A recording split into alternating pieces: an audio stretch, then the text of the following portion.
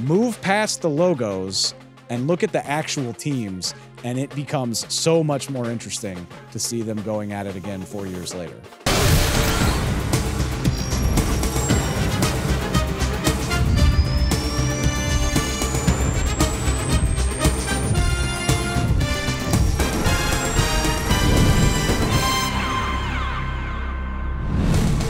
Welcome into the NFL on Fox podcast presented by Verizon.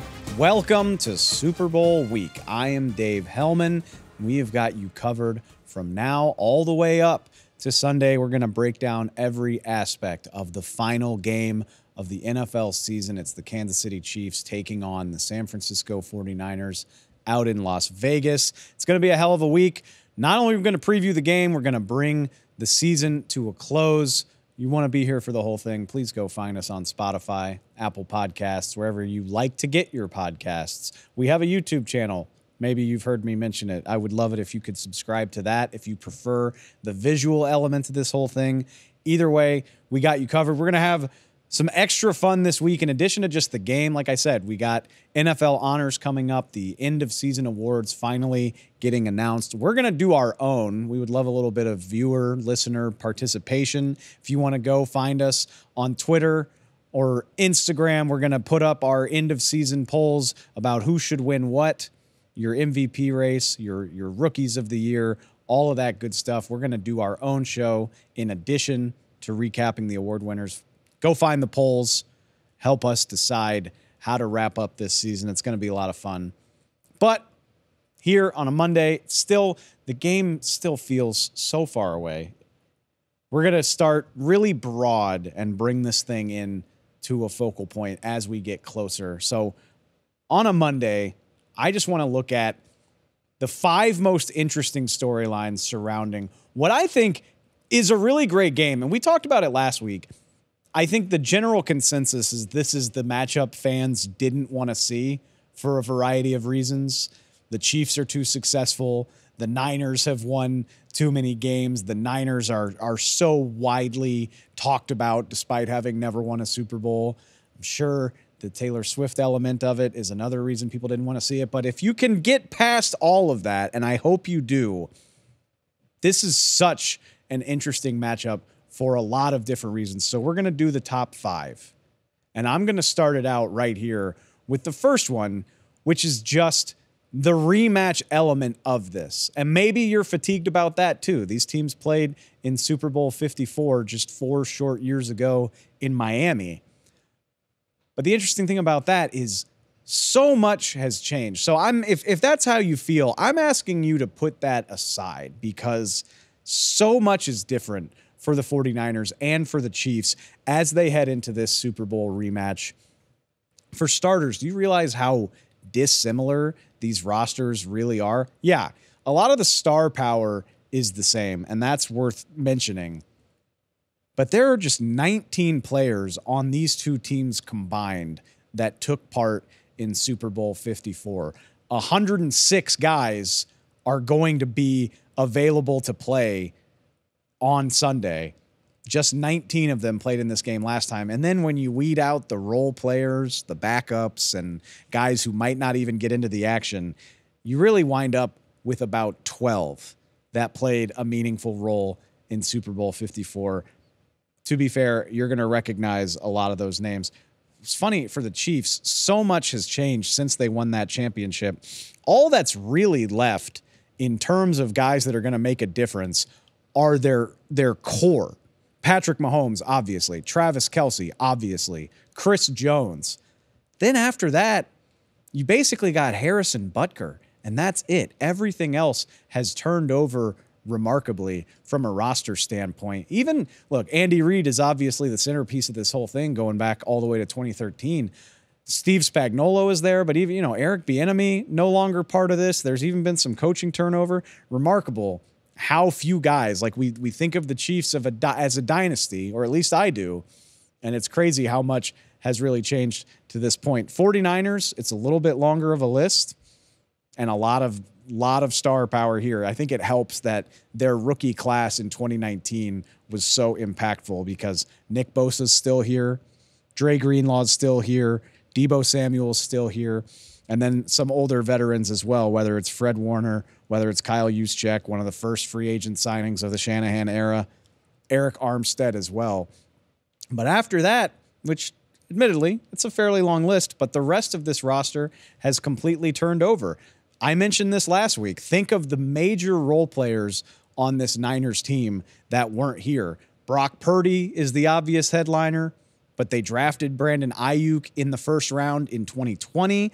I didn't realize this. It feels like, I know he started his career in Washington. It feels like Trent Williams has been a Niner for a decade, and he was not on hand for this last game in Super Bowl 54. I was pretty shook when I realized that. And that's without even mentioning the guy that makes this whole thing go, in my opinion anyway, Christian McCaffrey. Maybe you've heard of him.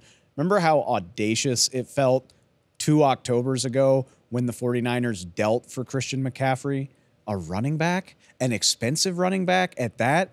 How well has that paid off? All pro, the most valuable player on this team, in my opinion. And a guy who, look, I mean, they're a Brock Purdy injury in the NFC Championship game last year from potentially playing in back-to-back games. What a phenomenal trade. So many star players that weren't here last time. Javon Hargrave, the big offseason addition, our friend of the show, guy who came on and talked to us in October. This is why he went to San Francisco. Safe to say it worked out for him. A favorite of mine, you see it right there on the lower third if you're watching. One of the guys in this game, Charvarius Ward, has flopped teams. He was a good starter at cornerback for the Kansas City Chiefs when they won that championship. He has developed into an all-pro for the 49ers, the best piece of that San Francisco secondary. So that's a fun little element. I'm sure Charvarius Ward will have some things to say to some of his old teammates, some of his old coaches. 49ers coaching staff, of course, Kyle Shanahan takes the headlines, and deservedly so, but think about how much turnover has happened there. Mike McDaniel's long gone. Forget DeMeco Ryans. It was Robert Saleh last time the Niners were in this game. So Kyle Shanahan's coaching tree is off, taking over the rest of the NFL. We'll see if Steve Wilks and this new look San Francisco coaching staff can do what the previous one didn't, because it's truly a lot of new faces. Flipping back over to Kansas City, they have reinvented themselves so amazingly. I mean, it's well documented what they've done at wide receiver. Rashee Rice leads the way there, but particularly the offensive line, I think it's such an important part of what helps Patrick Mahomes be successful. They've brought in Joe Thuney since that last Super Bowl, Creed Humphrey and Trey Smith, two of their better draft successes in the last few years. And then the offensive tackle situation in Kansas City seems like a rotating door every other year. It's Justin Reed now, not Tyrann Mathieu. It's Nick Bolton now, Trent McDuffie. It feels like these names have been there forever because you see the Chiefs on national TV every week and they win 11, 12, 13 games every year. But it's wild how different this thing truly is.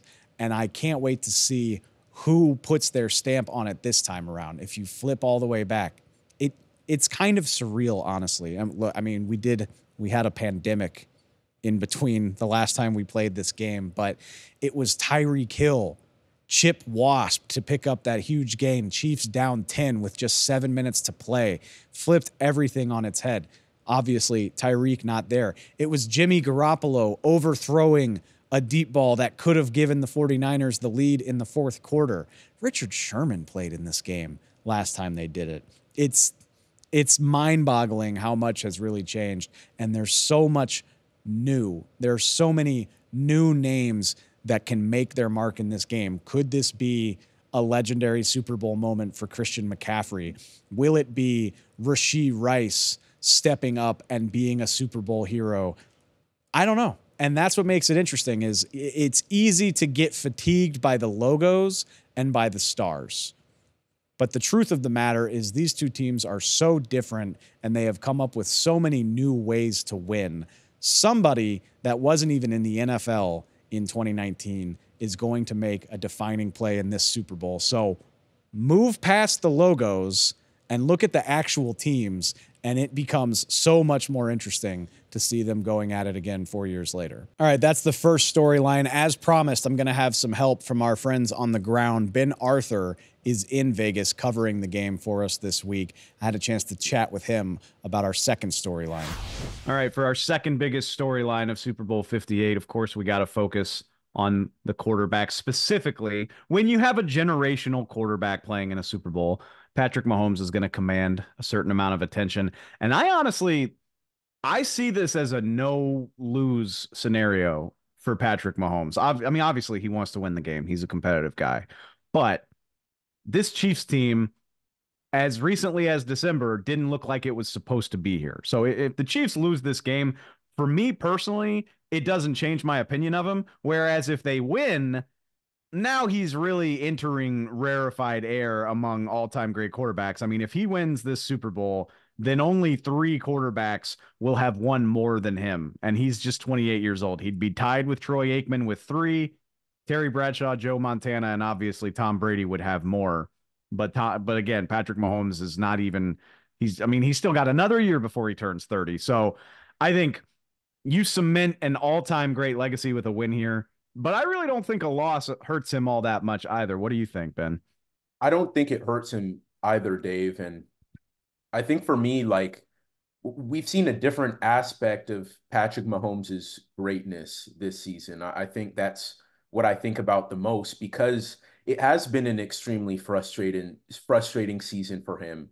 There have been all those drops leading the league like that wide receiver group leading the NFL in drops more than any other wide receiver group since the 2012 Jacksonville Jaguars. There have been the penalties. There have been kind of all these mishaps. There have been those sideline outbursts, right? Like we've kind of known for his previous several years to be always calm and in control. And there were times where the emotions got to him because of the frustration and whatnot. But being able to kind of compartmentalize all that when it has mattered most, turning it on after Christmas, really putting aside what was the worst statistical year of his career in terms of being a starter, and within that, still reminding us that he is Patrick Mahomes, that he's still the best football player on earth.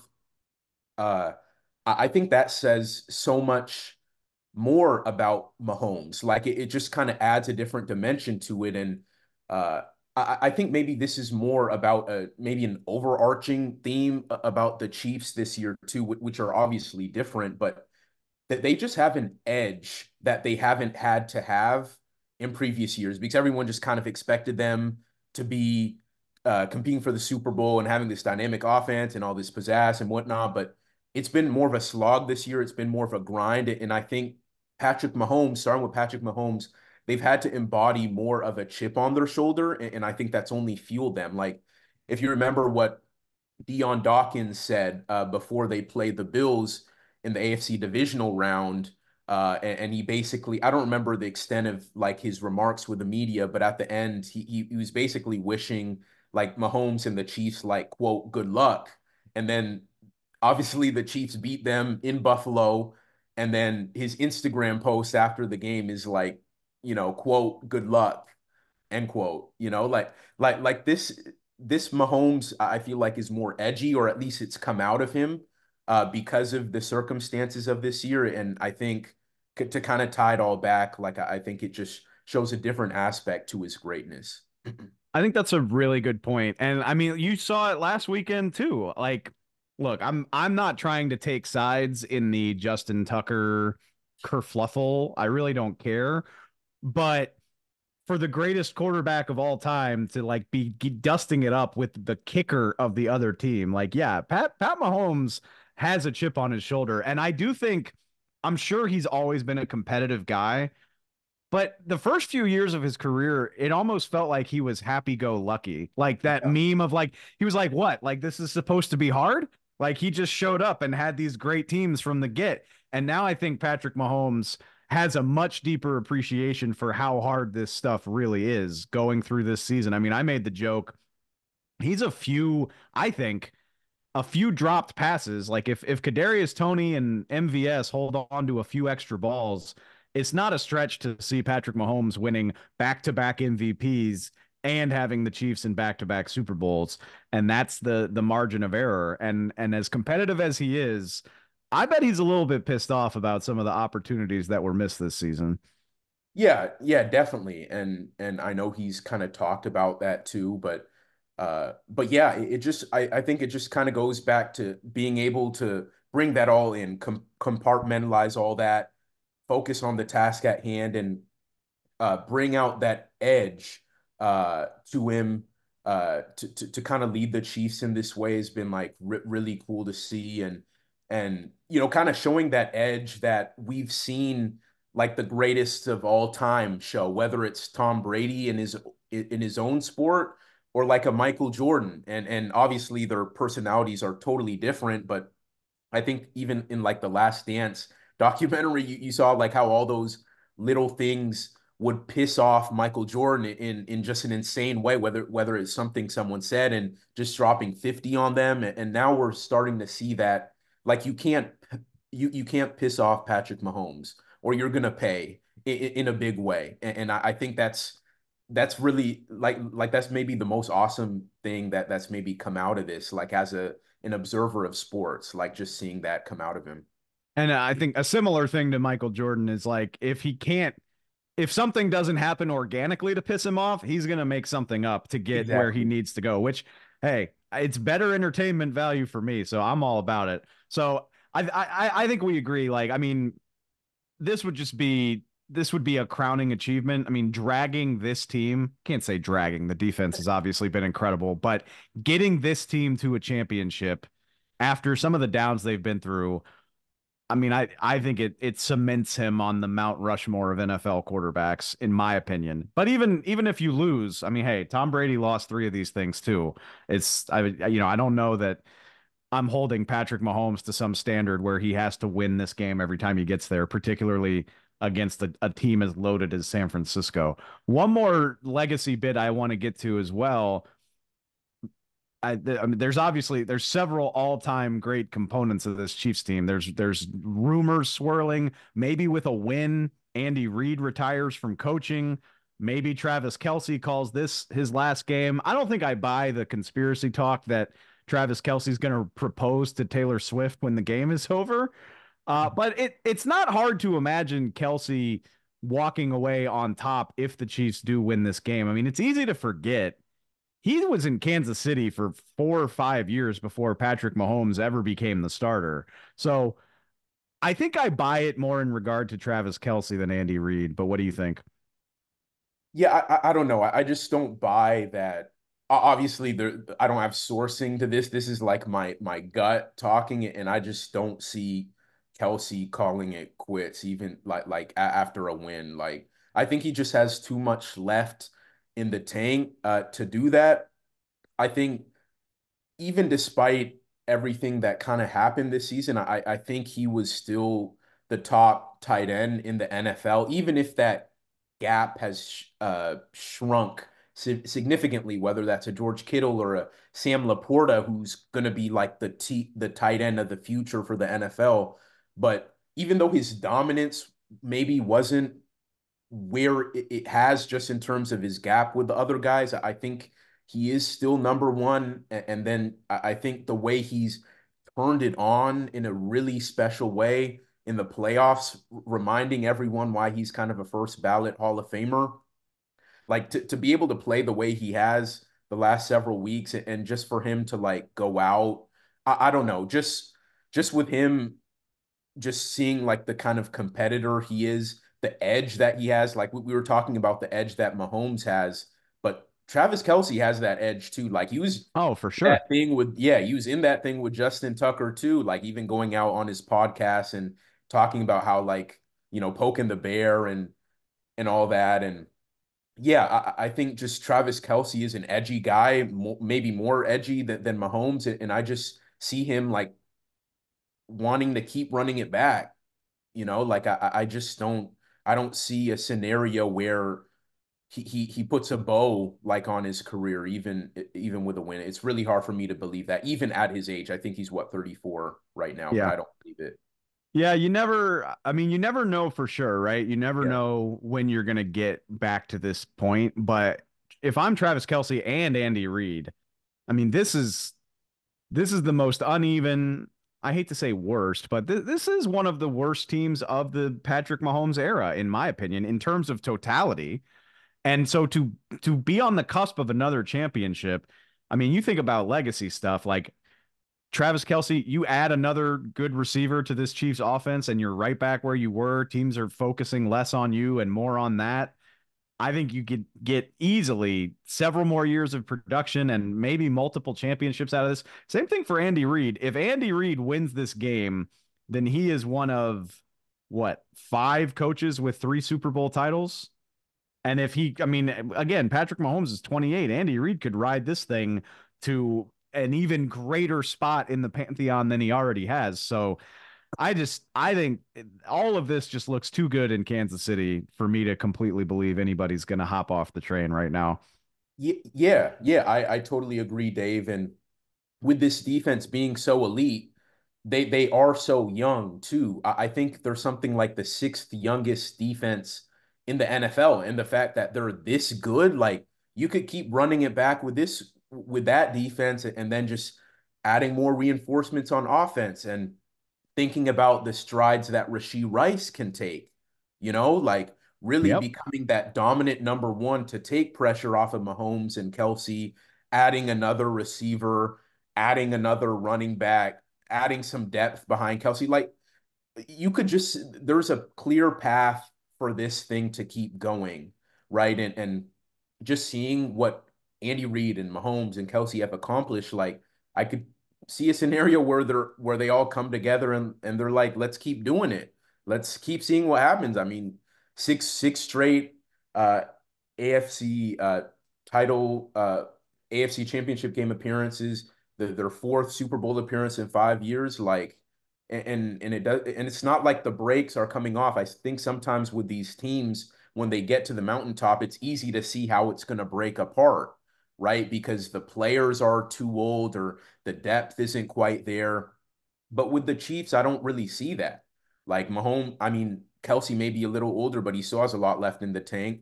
Their offense has a lot of room to grow, and their defense, despite being elite, is still very, very young. So like why, like I could see them keep like, let's run it back. Let's run it back.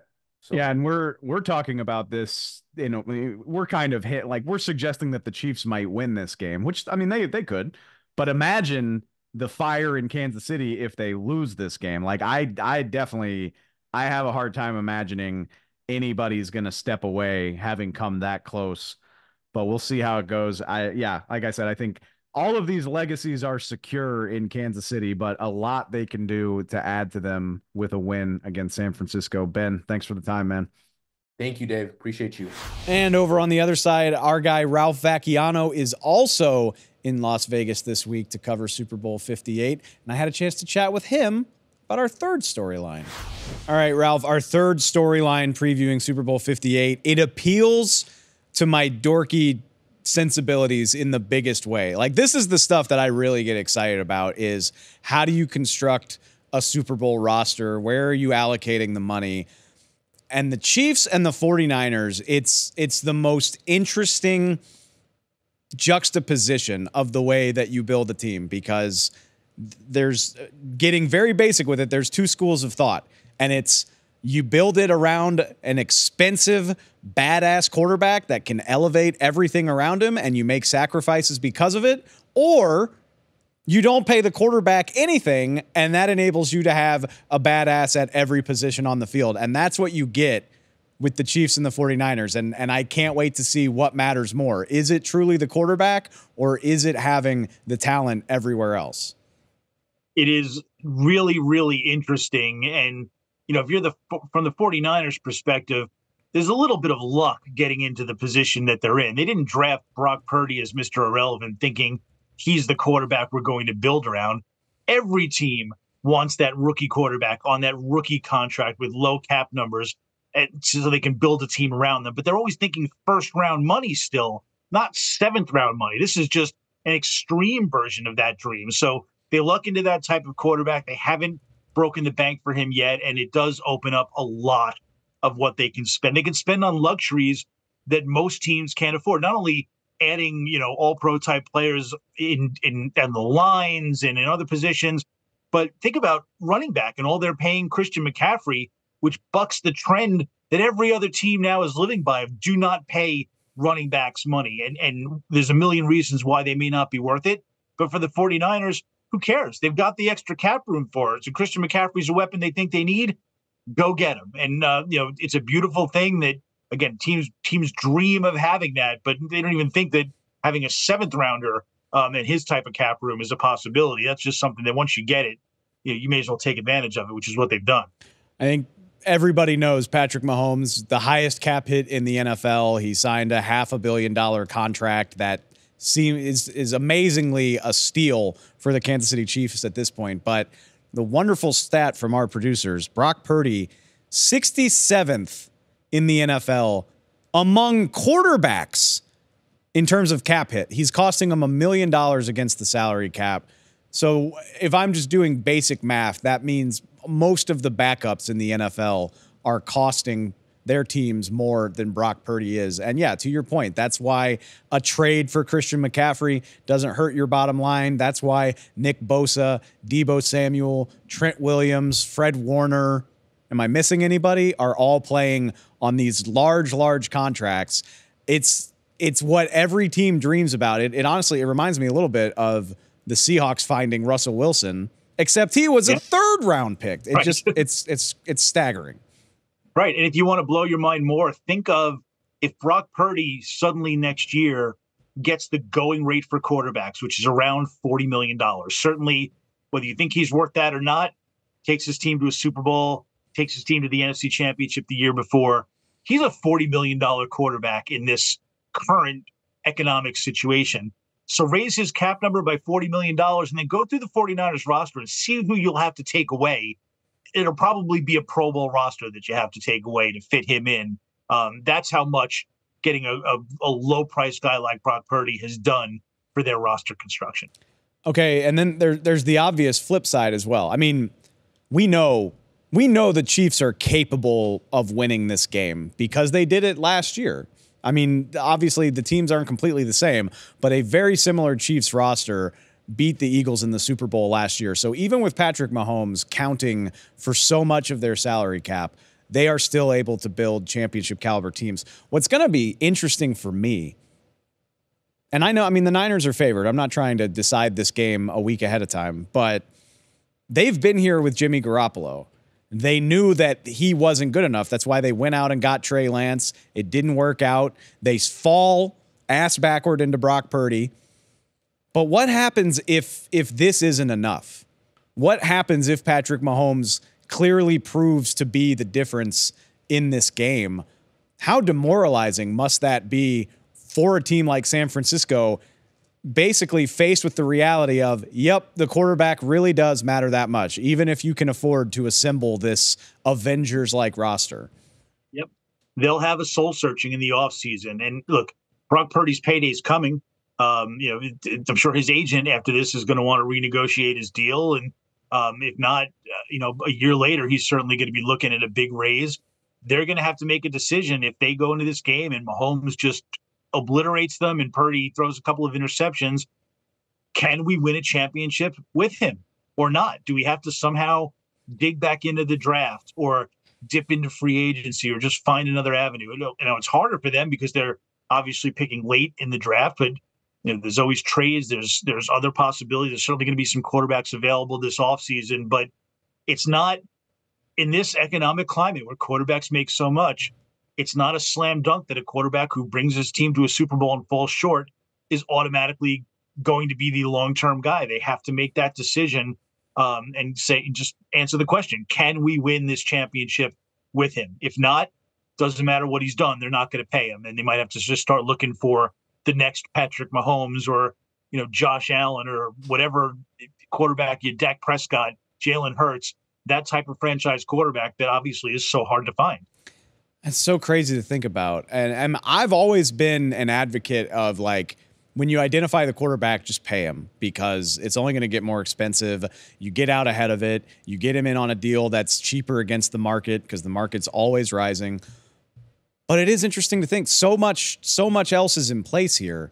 And if Brock Purdy stumbles, at the very least, do you let him play out this rookie deal because it's so advantageous? It allows you to keep that number low. And I don't know what else the Niners can do to this roster, but maybe it at least gives you a chance to build it up one more time before you have to make that decision. Yeah, I mean, they think they might have to do that. And obviously, Purdy and his agent are not going to want him to do that, but it's a fiscally responsible decision for the 49ers, especially if they're not sure. You know, I mean, don't underestimate the fact that Kyle Shanahan may look at this and think, we're here because of my offensive genius. We're here because I've gotten Purdy to a place where he can win with the guys around him. But imagine if I had a more talented quarterback. We don't know what he really feels deep down about Brock Purdy. Obviously, as recently as the summer, that was in question. So, it's a lot of tough decisions. And I'm sure from their perspective, they're going to want to find a way, if he doesn't win the Super Bowl, to keep that rookie contract going. Don't pay him just yet. Let's see if we can get away with doing that and take some more time to make this evaluation, because it is the biggest, most important decision for any franchise when they decide to pay that quarterback. You pay the wrong guy, you're stuck for a few years and you're in salary cap hell for a few years. It's not a mistake that's easy to get away from. It's not like signing the wrong linebacker or defensive end. You're stuck with that quarterback, and they've got to be really sure if they've got a championship window that he's the right guy to help them break through it. There's intrigue here for the Chiefs as well. I mean, Mahomes is, again, when you have Mahomes, I don't know if they can afford to pay Chris Jones what he's going to want when this season is over. I think they'll probably be in the market for a left tackle for what feels like the fourth year in a row. But man, those issues are a hell of a lot easier to deal with when you know that even with this massive cap hit, your quarterback can get you to back-to-back Super Bowls. Right. I mean, you can deal with flaws, like, for example, their atrocious receiving core. I mean, how many times this season we watch games where we're like, man, if he had only somebody to throw to that could hold on to the ball, they could be a devastating team, but they don't. And they're still in the Super Bowl. So, they can pick their spots and say, okay, well, what do we need? Their offensive line wasn't great necessarily a year ago, and that was okay. They went and tried to fix that. They could decide they're dealing with, younger underpaid running backs instead of going out and getting a Christian McCaffrey. So, they can try to plug holes and, get budget players, because Patrick Mahomes, his appearance, his stature, his ability, it just changes everything. So they can get away with deficiencies in other areas. There's a million ways to build a football team, a championship football team. But this is it's the most interesting case study. It is the ultimate example of best QB, make it work everywhere else, or have everything else, cheap quarterback. I can't wait to see. I don't think one game is a referendum on anything, but it's going to show a lot about what really is more important, having that guy or having everything else. I can't wait to see it. Ralph, thanks for the time, man. Anytime. So much to say about the game itself, about the teams, the rosters, the matchups. But for the next storyline, I was joined by our friend Carmen Vitali to talk about the very interesting backdrop of this game, which I think is a little more unique than a lot of Super Bowls in the recent past. All right, Carmen, see if you follow my logic here. This feels like the first Super Bowl in a decade where the location of the game is relevant in a way beyond like having fun. And I'm talking about, okay, so Super Bowl 48 was played outdoors in New York, Seahawks, Broncos, and much was made about the elements and what that might mean to the game, which ironically they missed a blizzard by like a day.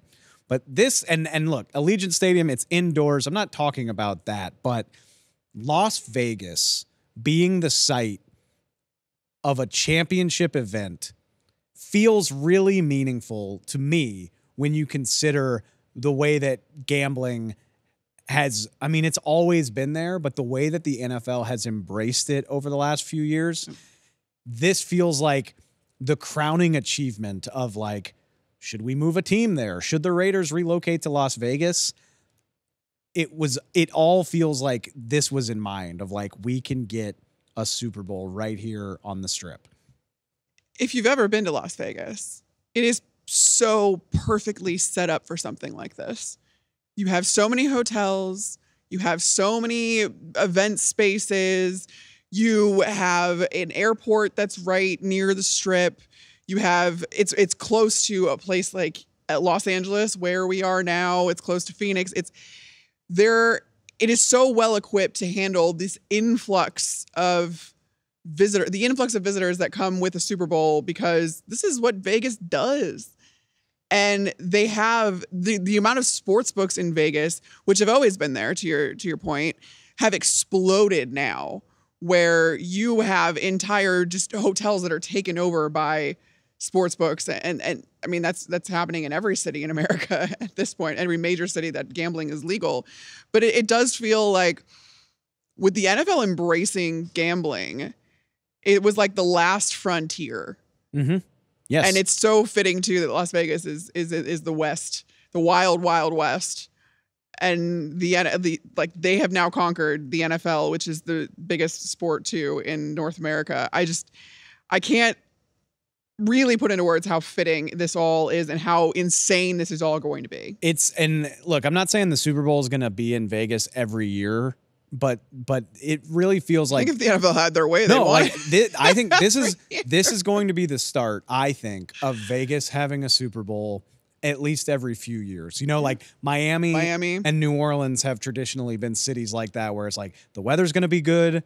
There's a lot of stuff to do right near the stadium. There's a lot of fun stuff going on, and it just fits the chaos that Super Bowl week has become so well. And you know Vegas wants it. Look at also it's so funny. Gambling is always going to be the center of it, but the way Vegas is trying to rebrand itself, they have successfully rebranded themselves as this championship event hosting place. I mean, they had an F1 race there recently. They've got the Super Bowl now. They've had multiple All-Star games there for NHL. The year I was there for the Pro Bowl, the NHL All-Star game was also going on, which to be able to host both of those events simultaneously, insane. But Vegas is so well equipped for all of that. And I think that as far as streamlining all of the extracurriculars that go on leading up to the Super Bowl and even like around the game itself, there is no city better suited for handling all of that very seamlessly than Las Vegas, which is it's a favorite. It's his favorite city of mine. Let me tell you, someone who went to Arizona State. Mm-hmm. I think my senior year I was there once a month. But you said that into a microphone. I really did, but it's the truth, and I don't shy away from it. It's a really fun place. It is adult Disney World. All due respect to the Raiders, I know they're looking to be as profitable as possible, but I believe that the NFL was keen on the idea of getting the Raiders to Vegas for this, to show that, hey, we can do football. Well, for the NFL to be like, how do we have a reason to be in Las Vegas, basically? And now they do, and now there's no going back. Which there's an interesting element of this too. Like, have you read the stories that the Chiefs and the Niners are going to be staying like 30 miles outside of Las Vegas? They tried to do this. And granted, when it's teams that are playing in the Super Bowl and all of the prep and the seriousness behind all of that, that's different. They tried to do this with the Pro Bowl the year I was there a couple of years ago. The way that all of those players, they were given hotel rooms in, I think, Henderson, close to the ballpark that they were using practice for, the baseball ballpark. The way that they got there and were like, absolutely not, and rebooked themselves hotels on the Strip. Okay, but see, that's not going to happen here. No, it's not, because of the seriousness of that's the thing. That's what I'm interested to see how this goes, because we have seen, like, the NFL has cracked down on gambling violations. Like, Jameson Williams comes to mind. A lot of Lions players. He got, several Lions players got hit in the offseason for placing bets at their facility, right? Now think about NFL bets too. Not even NFL bets, but now imagine the the intrigue in this game, the obvious betting value of this game. You can't have a Chief or 49er player anywhere near the strip, right? For the optics of it. And then I even read NFL players in general are not supposed to like be in sports books. Right. You and I both know, like, right. we both worked for NFL franchises at a time. Even Joe Schmo working for a team is not supposed to be in a sports book. Could not be in a sports book. That was something that was communicated to us prior to going to Pro Bowl. And the guys that were there from the team I was with, they were very cognizant of that, and they didn't. But what was funny is that they weren't allowed in the sports books, but then we were at the craps tables. Like that's fine, but it's the sports books that they were told to keep out of. I just think everybody in the NFL universe is going to be there. And the NFL has just embraced gambling in the biggest way, and it's very profitable, and I understand why. But there are optical concerns here when you're talking about the number of officials that are going to be officials, players, coaches, whoever, they're going to be in the gambling capital of the world the week of the biggest game. Going back to what you just said, though, about bringing the Raiders to Vegas, this was also a test run of like, can an NFL team function here? Can we get past the stigma of being a gambling capital and also housing an NFL team? Can the players stay out of trouble? Can the players, and to their credit, I can't remember a Raiders player getting in trouble for gambling. Can you? Not that I'm aware of. Yeah. So I think that was also kind of the test run of bringing that team to Vegas, saying, look, this can work. We can bring NFL players around this, and this can happen. I just have to imagine the league is going to have a lot of extra eyes around for sure. the city during the lead up to this game. I don't think anything nefarious is going to happen. Right. But it's interesting to think about. I believe the hotels that the teams are staying at, too, are ones that do not have casinos in them either. They're going to have the most boring week of their lives. Right. It was already going to be that way. They have media all the time. The cadence of Super Bowl week, it's a wonder that any of these teams look good in the Super Bowl, because the constant media, I mean, you're doing media every single day. You're the hullabaloo that's happening around these teams. I mean, even when you're removed, because even in Phoenix last year, you and I were both there, the team hotels were very far from the stadium. They were very far from downtown Phoenix. I mean, they keep those guys out there on an island, but at the same time, that just means that all of the media has to go to those hotels. Everybody comes to them, but it's still a very grueling schedule, and they don't have time. They wouldn't have had time anyway to really hit the casinos at all. It's just, it's now become about all the other NFL players that are there doing Radio Row and pimping out whatever they need to pimp out that week. They are allowed to stay on the Strip. They are going to be staying on the Strip, but those aren't team facilities. They are not. It's not team premises. So I'm still interested to see how it goes. I think there might be an NFL like official at every single sports book, like the entrance, just literally looking out for these guys. That's what I'm saying.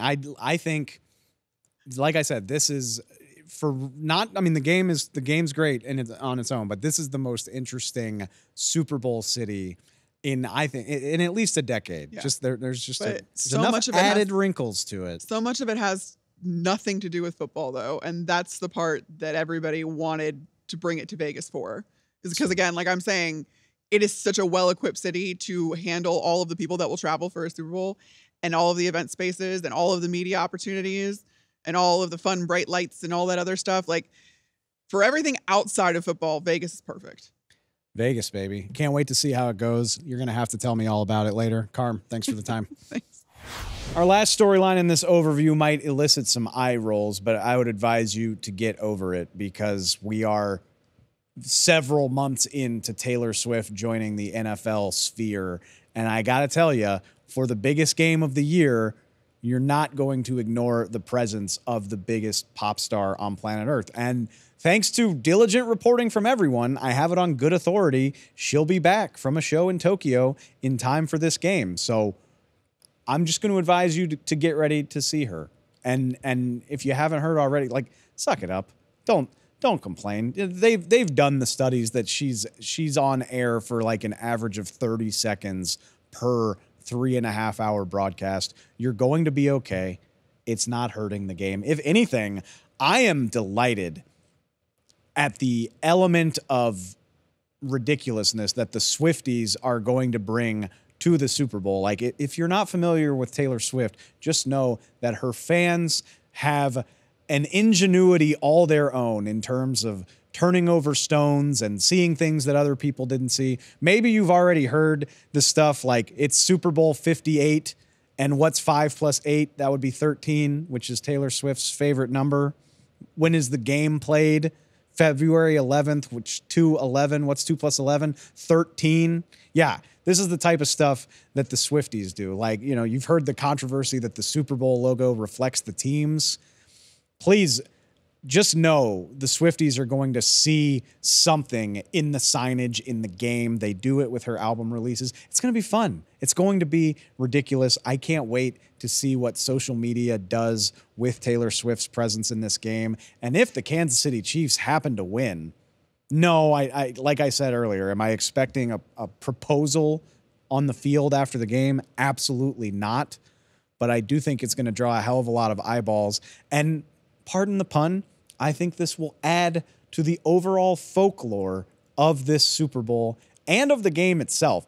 The NFL has been trying to get Taylor Swift involved in a Super Bowl for years. The open secret is that they've wanted her to be the halftime show several times, and Taylor Swift might be one of 3 people on the planet that's too big for the Super Bowl's platform. Well, she wound up here anyway, and it's going to be a bonanza. I'm looking at it right now. 113 million people watched Super Bowl 57 on Fox last year, Chiefs versus Eagles. I'm here to tell you right now, a large percentage of people that might not tune in or at least might not pay attention to the game are going to be doing so for Taylor Swift. You don't have to agree with it. You can think it's stupid if you want to. It's not going to change anything. And I, for one, think it's going to up the entertainment factor. It's going to be a memorable part of the Super Bowl, and she's not even performing. Leave it to Taylor Swift to find a way to make her mark. I'm just jealous. You're not supposed to be able to just hop into football like this and be a part of a Super Bowl. Think of all the fan bases that have been waiting for years, for decades, for an opportunity at this stage. And Taylor Swift just so happened to meet Travis Kelce 6 months before he made a run to the big game. It's nice to be Taylor. It's going to be fun to see how it all happens. Like I said, you don't have to like it. It's an undeniable part of this Super Bowl 58 storyline, and I'm excited to see it play out. All right, that does it for today's show. The big overview is done. We will be back with so much more Super Bowl specific content. Like I said, please go vote in our polls on Twitter. Help us decide our postseason awards. We will have you covered all the way through the week. We're going to have reactions from media night, see what these guys have to say about their first days in Vegas. Lot to look forward to. We will be here for all of it. So like I said, you know the drill. Spotify, Apple Podcasts, YouTube, wherever you get your content, wherever you download your podcasts, we will be there for you all the way up through the game. Cannot wait for this game. Cannot wait for this week. We will talk to y'all real soon.